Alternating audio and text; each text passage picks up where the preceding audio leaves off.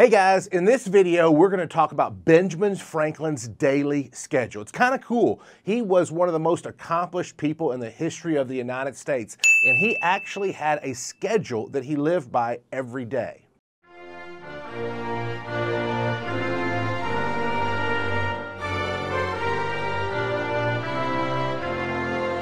Now, something kind of cool for me, I've always been a huge fan of Benjamin Franklin, always. I used to have quotes by Benjamin Franklin hanging all over my walls. A friend of mine once told me, he said, "Ron, you are a modern day Benjamin Franklin," which I think was too big of a compliment, and I don't think it's true. But the point is, I've always been a huge Benjamin Franklin fan. Well, about a year ago, I did an ancestry DNA test, and how cool is it? I found out sometime in the last 12,000 years, I'm related to Benjamin Franklin. We have a common ancestor. Now, he's not my grandfather. It's the last 12,000 years. I'm not a direct descendant. It's a common ancestor, but kind of cool. So this made me even more interested in Benjamin Franklin. And in my study of him, I found out he had a daily schedule or a daily routine. And this is what he did. Every morning he would wake up at 5 a.m. And from 5 a.m. to 8 a.m., he had a daily routine. The first thought on his mind was, what good shall I do today? That was the first question he asked himself every single morning. That's a powerful question. It sets your focus for the day. It sets your intention for the day. And if you have that question at the front of your mind, what good shall I do today? Then during the day, whenever you get distracted with life distractions, you're going to be able to stay focused. So ask yourself every morning, if you want to model Benjamin Franklin, ask yourself every morning, what good shall I do today? And then he wrote in his autobiography, from 5 to 8 a.m., he would rise, he would wash, and he would address the powerful goodness. Powerful goodness was his word for God. So rise, wash, address the powerful goodness, and ask yourself, what good shall I do today? This will give you your focus. Then he would do what he called take on the resolution of the day. And I interpret that to mean just plan out your day. He has the overall focus, so what is he going to do today? Now he takes on the overall focus for the resolution of the day, where he begins to plan and structure and organize his day. It's been said that if you don't plan and organize and structure your day, and you just let your day happen around you, you're not going to get that much accomplished. So he would take out the resolution of the day. The next thing that he would do in this 5 to 8 window is he would prosecute the current study. Now that's a little bit of funny language for modern times, prosecute the current study. But what I take that to mean, and what others have taken that to mean, is that he always had something that he was learning. In other words, he always had something that he was engaging his brain in. Maybe he was learning a new language or learning a new skill or just reading about a new topic. He would prosecute the current study. Whatever he was studying on at that point in his life, he would focus on it during that time, and then he would eat breakfast. Personally, I skip breakfast. I try not to eat till 11 a.m. I do the intermittent fasting, but whatever works for you. So now it's 8 a.m. and it's time to get to work. He would organize his work schedule in this way. He would work from 8 to 12, and then 12 to 2 would be his lunch, but he worked through lunch. And I personally love to do this myself. I'll take my laptop and I'll go to a restaurant and I'll eat lunch and I'll work through lunch, maximizing my time during the day. So he worked from 8 to 12, and then 12 to 2 was in essence a working lunch. But it's more casual work. It's kind of more relaxing work. You're eating and you're enjoying your food while you're working. And then 2 to 6, he continued his work. The way I look at it is this. 8 to 12, he would do intense, hard work and focus. 12 to 2, casual lunch, continued to work. Maybe it's you have business meetings. You want to invite a prospect to lunch, but it's still work. And then 2 to 6 is more intense work again. Now, one thing that is not allotted for in his schedule, and I'm going to say that he probably did it, is he took breaks.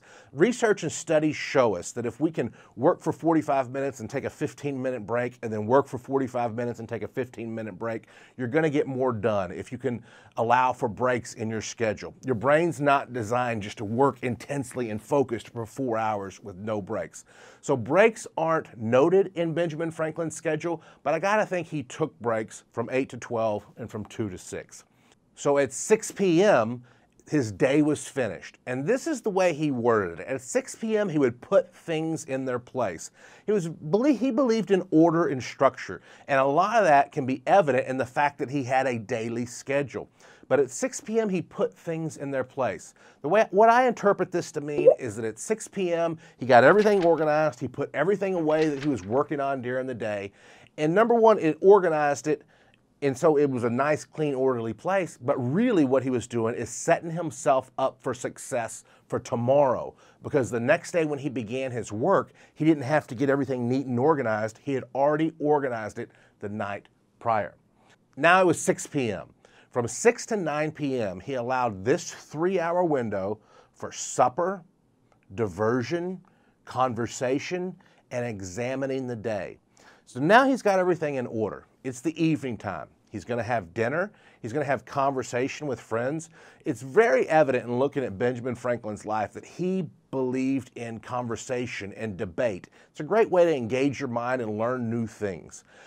He also believed in diversion and relaxing his brain. One of my favorite stories from the life of Albert Einstein was that when he was working on the great problems of the universe, when he was trying to solve something and his brain just could not solve the problem, he would play the piano. In other words, he would go to a diversion.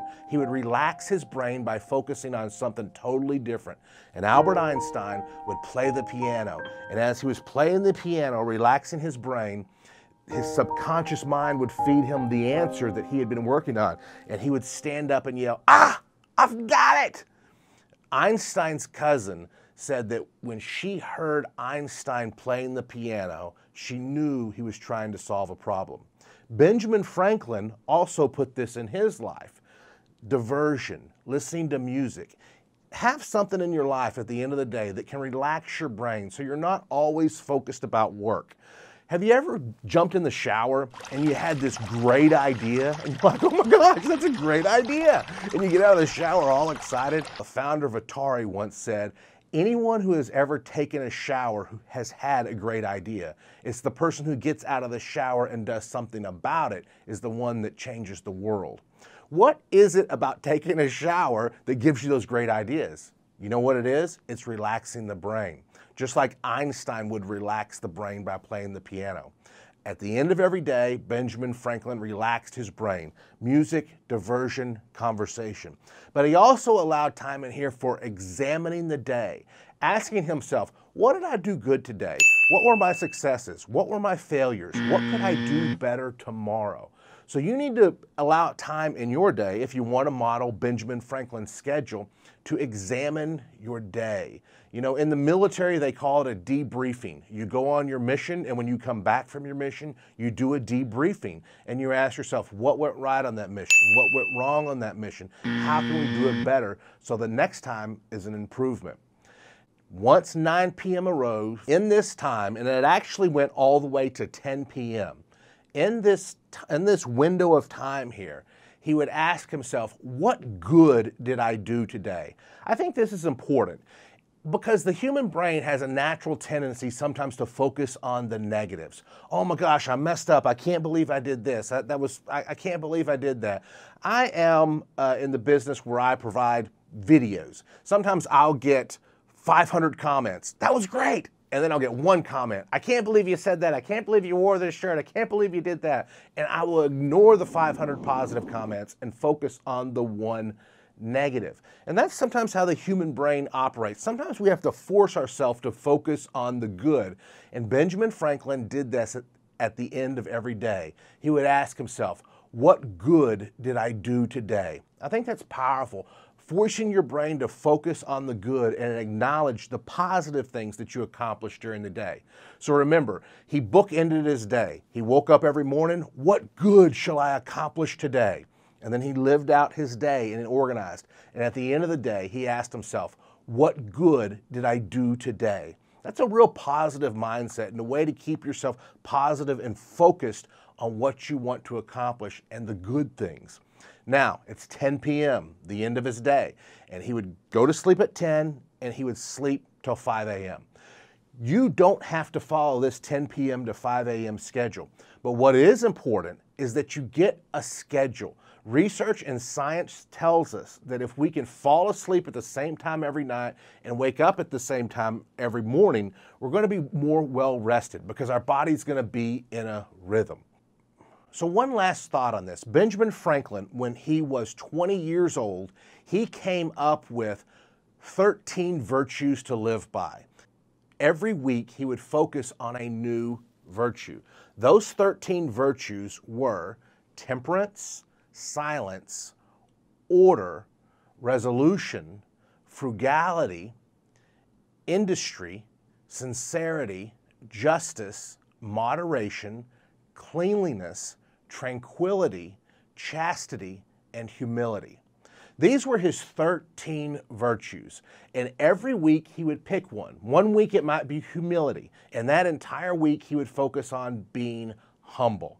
The next week it could be moderation, and this week he would just focus on being moderate in his life. Don't overeat, don't drink too much alcohol, moderation.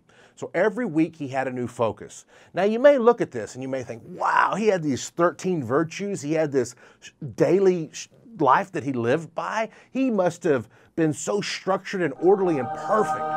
Benjamin Franklin wrote in his autobiography that he never achieved the perfection that he strived for. But by striving for that perfection, he got better and better than he ever would have been if he had not have strived for that perfection.